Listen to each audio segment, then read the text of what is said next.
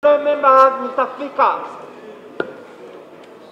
The current office bearers under Local Council 1 and Local Council 2 are in office, and their term of office expires on the 10th of July this year. The challenge is a finance challenge, but we'll provide the necessary guidance and will ensure that the LOC chairpersons remain working with the necessary guidance. We'll provide that early next week. We require 59 billion to conduct LOC and Women Council elections, which money we don't have in the budget.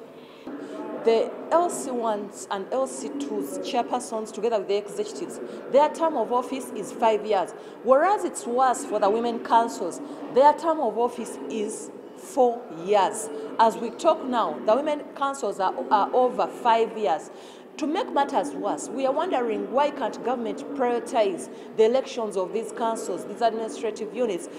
For somebody at the LC1 level not to have a chairperson who is in the law or under the law, I think it is appalling and shaming, and our people, they're not going to trust us anymore, because if we get elected into power and the LC1s are not elected into power, what does that mean? It means we are lowering the standards of the lower local governments. It is very illegal, and it endangers and hinders the human rights of citizens who would want to become leaders in this country.